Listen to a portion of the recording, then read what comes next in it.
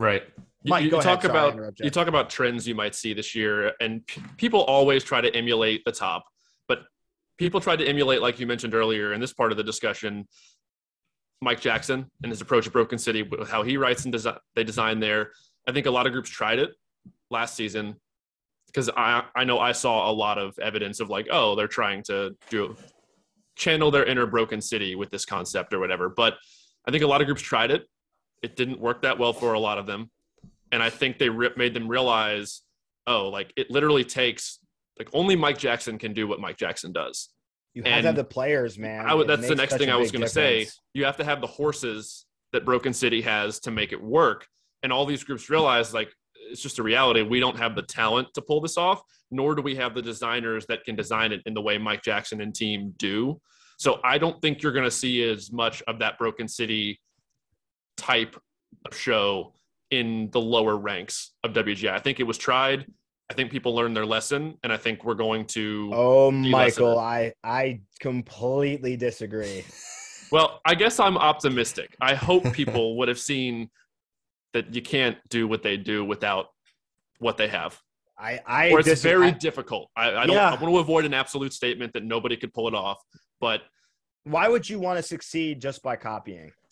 yeah, I want to work my own identity into the activity until that is what people deem successful, rather than like, listen, I could go out and buy a box 6 show, and maybe this. And me and Travis actually talked about this, but what if we went and bought little boxes, that which confines us, and we do Pulse 2014? It's like time and place and the members, and it's like we wouldn't even win, right? Yeah.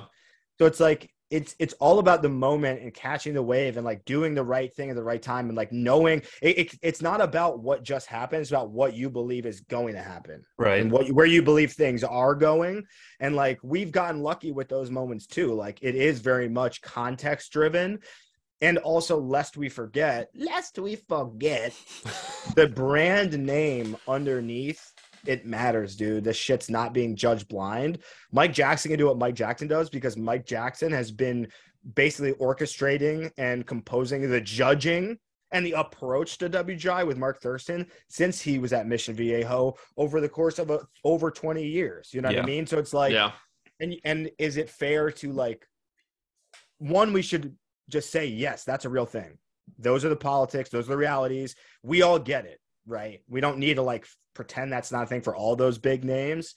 And also, I think that's an issue within WGI is like they will give credit to people simply because of the people behind the design, not because the thing works better or worse. That's my argument. I'm not saying that for Broken City, but there are groups that I would argue that for. I think what I hope to see a lot this winter too is somewhat what you were talking about, people just trying to do the right thing at the right time, maybe not trying to do like emulate a certain other thing, but making shows that are just memorable, like you can walk away from humming or singing it. 2 shows from me from last year that stick out the most, that I remember the most, are Rhythm X. Like I was singing that for weeks. Here we are now. And then Infinity Nirvana. Show. Yeah, and then Infinity Show was just very memorable for me just because I was like, was it a new concept, like the time thing and like going back? No. But the things they did felt fresh. It felt creative. I was like, this is really well done. I just appreciate it. They did play well, obviously. Yeah. It made sense. I just hope that there's a lot of opportunity for groups to use melody and harmony, things that aren't just like riffs. Like we didn't just play a lick and then into another lick and then into another lick, and then we had this sound and then we had this front ensemble run. Like the cohesiveness of WGI is just as important as the cohesiveness of DCI, probably even more so, just because you have less instruments to work with. Soundscape wise, you can make a lot happen, but I just really like those shows that I can remember. Like they have a song that stuck out to me, a song that I recognized, something that like took me back to a moment in my life, or they was like, oh, I remember that song when I was a kid, or this or that, or I heard this there, or like I heard this on the radio. I like that stuff, and I think it's easy to digest and entertaining from a fan perspective. Mm-hmm. Definitely, yeah. I mean, it's no surprise too. Like, oh, I walked away humming Rhythm X. Just like, yeah. Do you mean Kurt Cobain? Yeah, like, exactly. Yeah, one of the most iconic songwriters of all time. Like, good call. They made a good call. You just talked about focusing on making a production that could appeal more in DCI to Nirvana. a broader audience. X's show last winter, you could show to a normal person and they could probably enjoy the 7-minute experience and be like, oh, that's really cool. Like the way the boxes were super creative. That's the kind of stuff. And I feel like X also was 7 minutes long. Yeah, more digestible. But if you look at X's track record in history since their rise to the top and how they've maintained it there, they probably have the most shows that you could show to a normal person and they appreciate and are entertained for 7 minutes and have moments where they're like, oh, when they did this or that, that was so cool. Like they don't understand the intricacies and the clarity of the drumming or the front ensemble playing. You can certainly tell that they're proficient, though. There is a difference. You can tell they're very good to it. But like, well, even back to 2008, like, oh, they used Justin Timberlake, and 2009, it's like, oh, they used what's that? Dreaming with a Broken Heart, and John Mayer.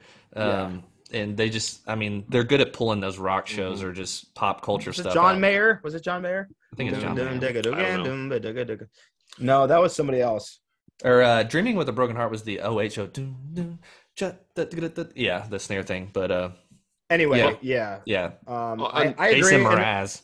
Yeah, there you go. There it is. I think that might be right. I think that's Rhythm X refuses to sacrifice their, accessibility for certain things that would push them into that first place spot. And we've seen it happen with 2018. We saw it happen this year where they're like, we're doing this. Like, we're not going to like apologize and pander to the judges and the sheets. We're going to like play loud. We're going to like rip things. We're going to be aggressive, and I think that's their thing. And sometimes it hits, but we've seen them take second a lot of times. Like I think 2018, I love that RCC show. I could go back and forth. I could argue for both shows. I think this past year I could go back and forth. Like it's about what values you have. And I think Pulse is so attuned to what works in the WGI medium. They know how to sound clean inside with their tuning and their writing, they know what comes across, their clarity of intent, all these things.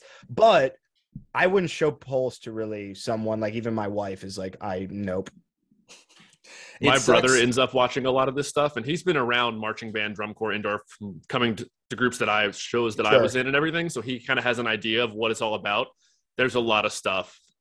I know with drum corps this past season, he sat and watched some of the regionals that I watched on our couch, and he was just like, they're going the wrong direction if they want normal people to watch this stuff. Yeah. He just straight up, he was just like, no one would like, I'm not going to lie. Because he's the sports kid in the family. Like he's like he was the football, baseball, all that stuff. He's like, what you all do is really cool, but he's like, this is not where the uniforms need to go to make it more palatable. It's not. He goes, I'm not an expert, but you mean dressing up at Bob the Builder doesn't work for? As an outsider, he just straight up. Was that like, Blue Stars a couple years ago? Yeah, Blue Stars. Yeah, they had some lumberjack years there. It sucks though, and this is a paraphrase from a judge comment on a tape, but it just kind of stinks when you're like listening to a judge tape from like Rhythm X last year, and they're like, oh well, I wish that I can't really hear the front because the crowd is going crazy. I wish that like maybe that was taken into consideration in the construction. Oh yeah, I remember this. Like, so now you're penalizing them, or at least like what the no because the crowd is so loud. Like, I don't know if he penalized them. It's on the tape. He said on our tapes, the judge talked about how he ate lunch and had a Diet Coke, and that's why he was burping into the microphone. And then he proceeded to burp into the microphone a whole bunch. Just a ton. That's funny. Yeah, no, that was one. Oh, and then the other judge that called us United. Oh, in the second last round. All the East Coast groups are the same. You're all the same group. It's no big deal. The type of tone, like I wish you guys, I mean, I could play for you like some of the tapes, like how disappointed the judges are to have to judge George Mason University. Like, oh, you haven't gained the clout to be judged by me, who's been retired from the activity for 20 years and just judges and hasn't cleaned a triplet roll in, however long. And it's like, at least Rhythm X, like, I mean, that is literally the dumbest comment I've ever heard. But they're getting dumb comments at a higher level. Like we're getting dumb comments. Like I am burping. The dude was like, I had Diet Coke. They made us have a quick lunch and I drank my Diet Coke too quick. Like, dude, you know what we just went through to get to this point, and you're burping and talking about drinking diet soda. Like that's real, everyone. I have talked about this, and that's completely 100% real. I've heard it, so it's All fine. right. Well, Anyway, not to derail this, but I need to dip sometime soon to make sure I can get Cincinnati on time. But I want to make sure, and you all obviously can just keep going if I have to bow out. Well, but we can wrap. We've talked about Pulse. We've talked about, I think Broken City is going to keep Broken Citying. They're going to have their motif. Definitely. There actually is a little part of me that thinks Mike might throw a curveball at everybody this year. I hear you say that, but I want to tell you that I've heard about the Crown book, and I think you're going to be vastly disappointed. Well, we'll see. I'm going to hold out and see if what actually ends up going down. But so Broken City is going to Broken City. Pulse is going to Pulse. I think where you're going to see the different stuff, at least at the top of the game in MCM. World Class, is you're going to see Mystique go back to what they usually do.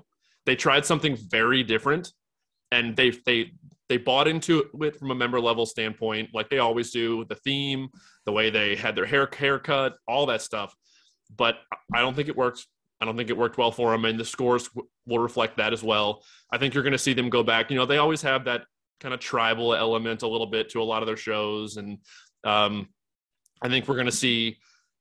I don't want to say the whole top five is going to be a return to form or a continuation of form, but I think RCC and X, and I know this is kind of stock because they're the two that usually do try the different stuff from a show design standpoint year in and year out. I think we'll see unique things from both of those groups. And I think you'll see Mystique go back to what they normally do, or what's more reminiscent of what they've historically done with their show designs. And then again, we already said Pulse and Broken City, but I'm just intrigued to see what happens like below that too, because last year you had like 3 new groups make finals. Blue Knights, Rhythmic Force, and Vigilantes. Mm-hmm. So it'll be interesting to see what some of these groups do to like kind of bounce back, like Atlantic Quest and Strike and things like that. I mean, speaking of Vigilantes, will be coming out trying to throw haymakers. So I think they'll try to be like the problem is, dude, once you dip out of that final spot, think about the recruiting. It's hard. It's hard to recruit. Starts to perpetuate. Yeah. But one of those groups that you just mentioned that broke into finals, Vigilantes, they're like a North Texas area Rennick related group, right? I think there was a handful of very much those. So does Rennick still have the policy where his kids can't do indoor? I don't know, probably. So if he still had that in place, I think you'll see more of those Vanguard North Texas people that weren't doing indoor because they weren't able to because of marching for Rennick at Vanguard, if he still has the policy. I don't really know. I'm talking out of my butt right now. But if that's the case, I think you'll see Vigilantes be even more talented because they're going to get some of that Vanguard and North Texas people that are able to do it now. Yeah, I watched their lot from finals, and to be honest, it just didn't come across at a high level. It was perfectly together, but it didn't have a brand and an identity that you need even to sit where we are currently sitting. I think it was very just like clean, like stoic almost. Not clean, stoic. The music was very. It was like it didn't have the dude to compete in the independent world at any level. You have to bring the risk factor, and I think they definitely rode clarity into finals. Yeah, and that's fine. And they could do that again, but I don't think, even to speak on Monarch, it's like you need to start to carve something out that makes you remember them. And I think Monarch had a really stratospheric rise when they, had that team with like Don and Richard and Ben, and like some people. Don is now gone. Richard Henshaw's on the program seat. I think he's figuring it out. And they just, you need to come out and swing with the identity, you know what I mean? And what you're doing with, even your concept itself, that you're choosing to, I don't know, take a risk, I guess. And even in what, the top 5 do consistently, there's risk taking just in themselves. Like they just do what they do. And they, that the Mystique drill is going to be hard. That Rhythm X is going to play some stuff you've never seen played in a drum line. Pulse is going to bring that high level of production and skill to everything. Like they're very consistent, but they do have something that pushes.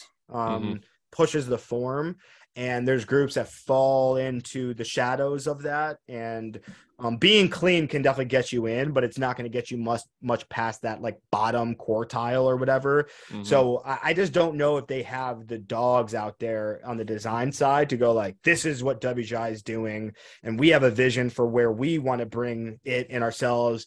Because that Texas scene is infantile in terms of like WGI presence. Oh, Though definitely. they Very had much so. three. They had three, but I'd argue it's three groups that weren't very personable. It was like three Mhm. groups that just they got in because Strike or whatever had major issues, major construction, major clarity Right. issues. So it's Atlantic like, Quest had some pretty significant Yep. structural program issues too. Yep. They yep, did. Yep. They definitely did. You'll be getting some DMs about that. They are That's all right. ravenous down there. People usually send me some wild DMs. I just screenshot them and then like, all right, well, here we go.